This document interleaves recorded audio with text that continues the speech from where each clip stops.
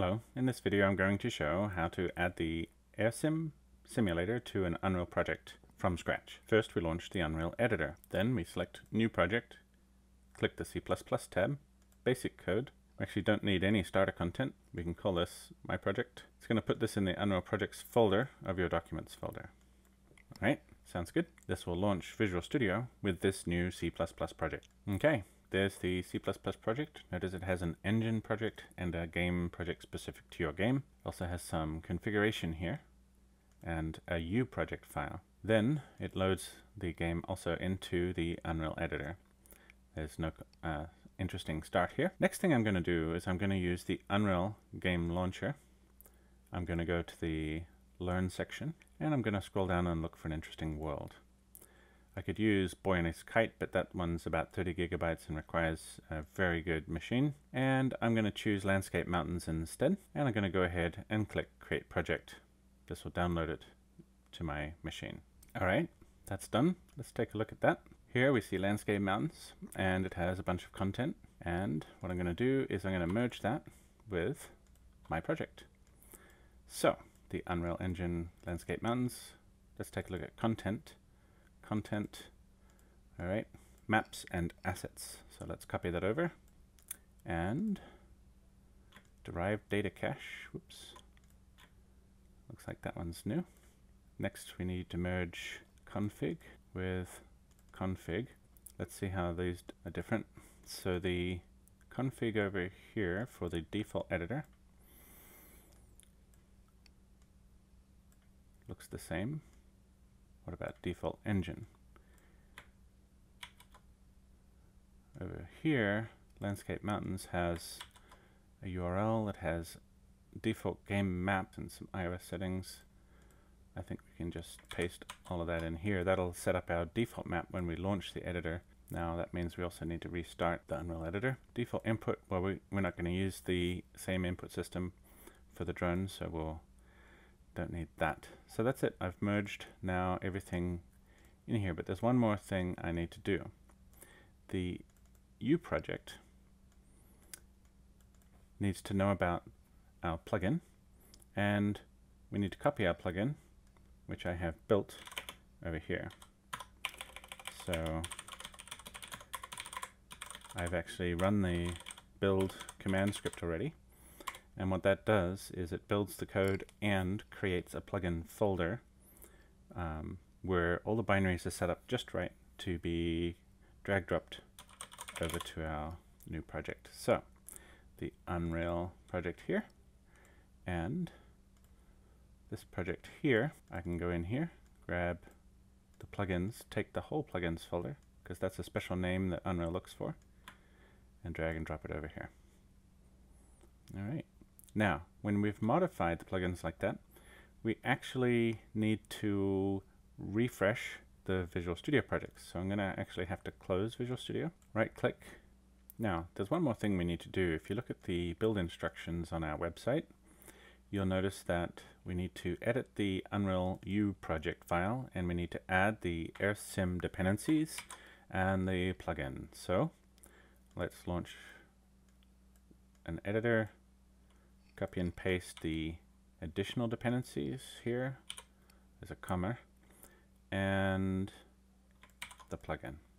Plugin is already there. So, alright, now I can launch the Unreal editor. To refresh the Visual Studio project, I'll show you how to do that. My project is there. Double click it. Alright, here's the new world that we downloaded, merged into the Unreal project that we've created for C++. If you go to the File menu, there's a Refresh Visual Studio project. Now we can load Visual Studio and everything there will work fine. Again, we see the UE4 engine project and we see our project. We can now build and run this code. Before we do actually run anything, I'm going to go over here and we need to make some changes to this content that we've imported. First thing we need to do is go to the world settings right here. Shows up in a tab over here, and we need to change the default game mode from Hang Glider to Sim Game Mode. That's coming from the plugin. That's the simulator game mode. Next thing we need to do is look at the player start position. There's actually a whole bunch of player starts that we don't need all over the map. And I'll get rid of those.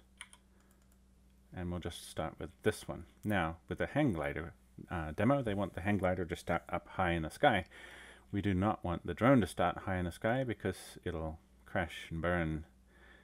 So what we need to do is bring the player start location down and onto something solid and hopefully relatively flat.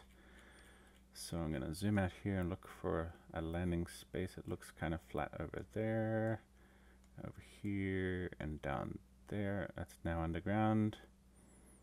So let's bring it up. That's interesting. It's way over there. All right, bring it back here. Right there. Now this player start icon is really huge relative to the map, so don't be confused by that. I want the center, the little white ball, to be just above ground so that when I hit play, the drone does not have far to fall and hit something flat. Let's hit play.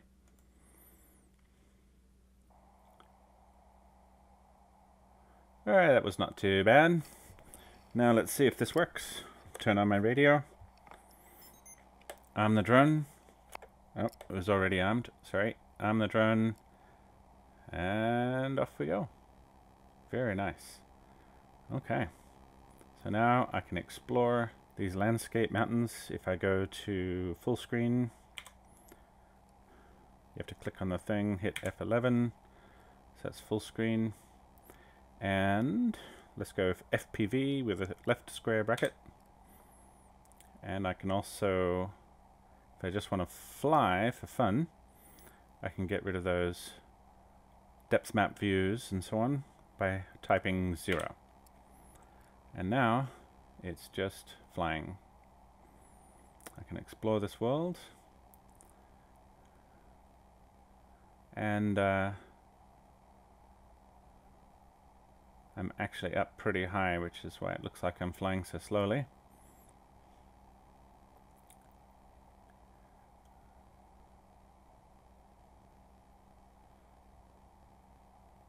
I love the mountain range in the distance there.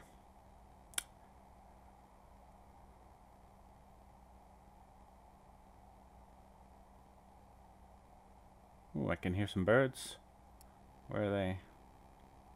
Oh, there they are, up in the sky there. Got these beautiful mountains behind me. Snow-capped peaks. I got a lake down here, and look at these reflections. This is where the Unreal Game Engine really has some amazing technology. You can see there's camera flare being simulated here on the lens. Reflections in the icy lake here. It's really quite amazing, which is why we're using Unreal. It's because we want to generate video input for AI that is realistic. Alright, there you have it. From start to finish, adding the AirSim to an existing world. Now there's one more thing that I can show you here, which is how to add the drone manually instead of using the automatic mode. So the game sim mode actually creates a drone if there isn't one that was added. So let me show you how to add the drone yourself instead of depending on that automatic mode. If you go in and click View Options, you can enable Show Plugin Content, and then you'll see the AirSim content. Under Blueprints, you'll see the flying pawn, which is the drone. And you can actually drag and drop that onto the map. Right, pick a spot there. Alright, now you can get a better idea of the scale. I want that to be above ground.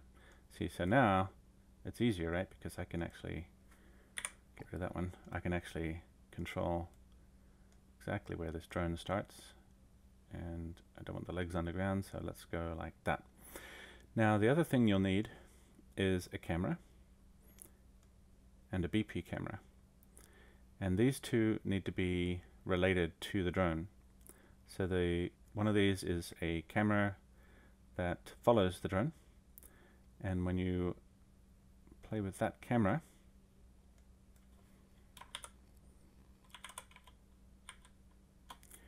so this guy and this guy, if you look at the properties under details, you can also see that this has some default properties, like the name of the drone, that's the pawn, and here's the chase camera. Now the director ties all this together. So the director says that the target pawn is this guy, and the external camera that chases the pawn is this guy. Once you have that set up like that, I can click play. And notice that my chase camera is down low here, whereas before it was up higher. So the chase camera is kind of looking from down here. May or may not be what you want, but when you go to first person view, you'll still get the first person view. It's just that the chase camera is now in a slightly different offset, which you can obviously modify if I go back and stop the game. This is the chase camera, and it's down low relative to the drone.